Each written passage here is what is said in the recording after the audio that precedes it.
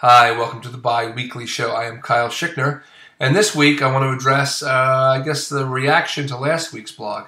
Last week we talked about the bi community not supporting bisexual artists and art and culture.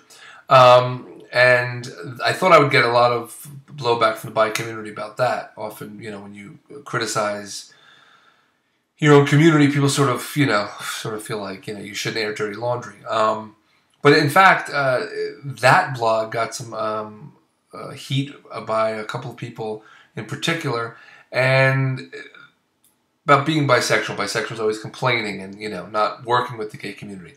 And they brought up a lot, it seemed to be their concern, and we hear this a lot in our community from gay lesbian folk, is that well, if you're in a relationship with someone of a different gender, you're not bisexual. You can't be a part of the queer community because you are taking part in straight privilege, and we hear that a lot. That seems to be the main sort of issue, and it's interesting because the marriage equality. I mean, it's just within the next 2 years, every state is going to have marriage equality, and the Supreme Court most likely will rule in the favor of sanity, and that's going to be interesting because once gays and lesbians are afforded the same rights as opposite gender couples, the folks that sort of hate bisexuals and bisexuality and use the straight privilege excuse that, well, we can't get married, it's not fair, that excuse is out the window.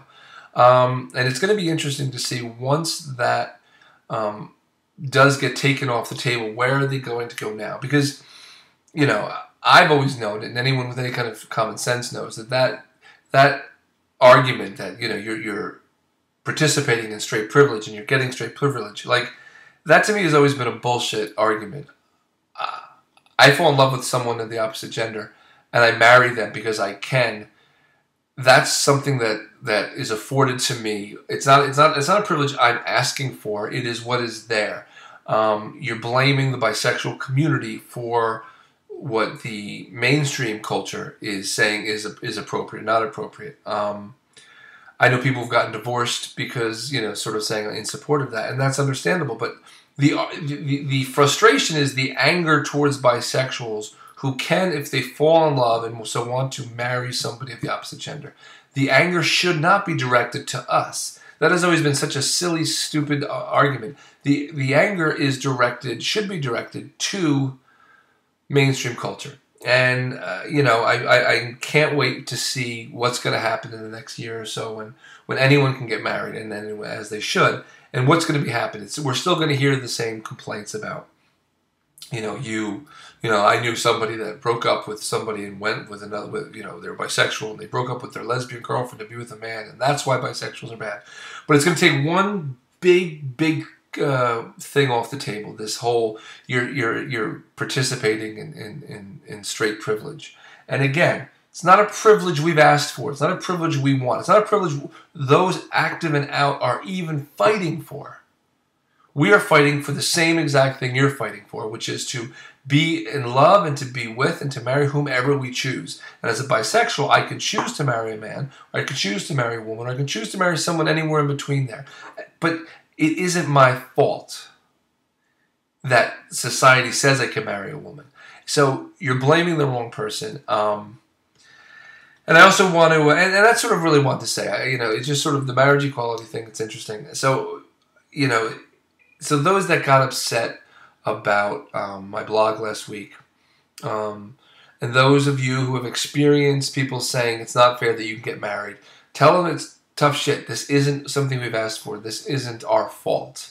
And once that's off the table, let's have some fun watching all of these closed-minded gay and lesbian folk who don't like bisexuals. I'm not saying all gay lesbians are like this. I'm just saying those that are closed-minded, those that are filled with hate and anger and fear, once they can't say, well, that's not fair, you can get married and I can't, it'll be interesting to see what they do.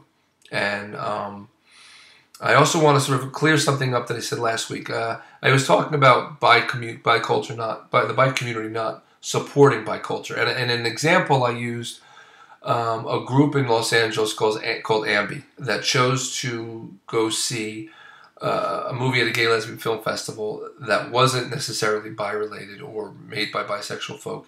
Instead of going to something that was programmed at opposite, that had bi content and was by a bisexual filmmaker who, is not sort of some Jane come lately in the community. She's been around.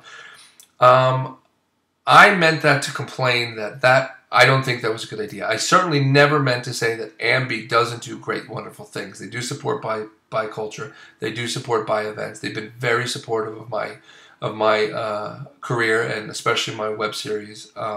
So I wasn't to sort of say amBi is bad. I stick by, however, that I think it was a poor decision to choose a non-bi related film as opposed to Nicole Crystal's film, Do You Have a Cat? That's just my opinion. I think they should have gone there. I think there should have been a big contingent. Again, any only reason we're going to get any movement is that when the gay, lesbian, and straight cultures start realizing that there is a community that will support our art. And it's only a matter of money. It's not a matter of they're biphobic, they're not biphobic. It's a matter of like, oh, we can make a lot of money by programming more bisexual films. I've tried to, and I'm still hoping to try to start my own bisexual film festival, and show the world, and we could travel to different cities and show it over a weekend, and show the world that there is a lot of really great bi content out there, and that bi folk will come and support it. The main problem and the main hurdle I'm having is wondering if in fact bi folk will come and support it. I hope they will. I've always jokingly said, we're very disjointed as a community. I've always said that we're the only community that got less organized with the invention of the internet. So anyway, that's it. Have a great week, and I appreciate all your emails and all your ideas for topics.